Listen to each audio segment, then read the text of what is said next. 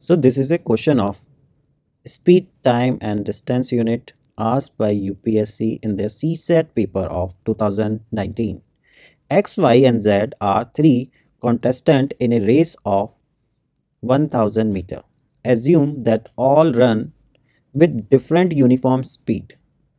X give Y a start of 40 meter, right?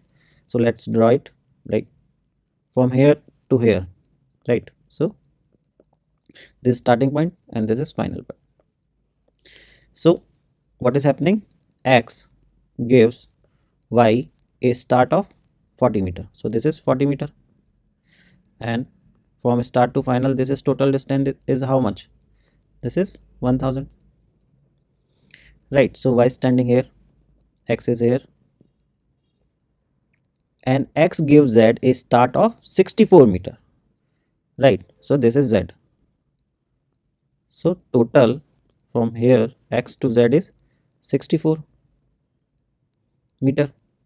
XY is 40, so YZ will be how much?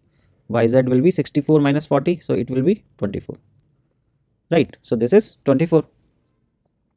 If Y and Z were to compete in a race of 1000 meter, how many meter start will Y give to Z, right? So the difference between Y and Z is 24 meter, and Y is standing at here, right? Y is having a start of 40 meter. So how much Y is running? So Y is covering how much distance? So Y is covering a distance of 1000 minus 40. So he is covering 960, right? So in a race of 960, right? In 960 race, in a 960 meter race, Y is giving Z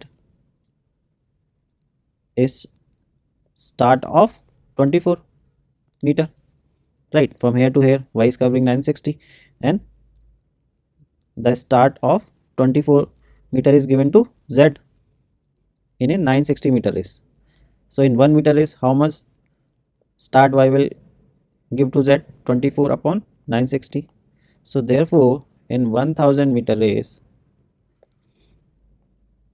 how much start Y will give to Z will be equal to this much, right? So now we will solve this. This 0 will cancel this 0, right?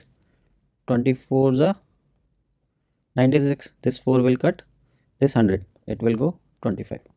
So this is 25 meter. So in a 1000 meter race, Y will give Z a start of 25 meter. So this is our answer. So the answer is option B, right?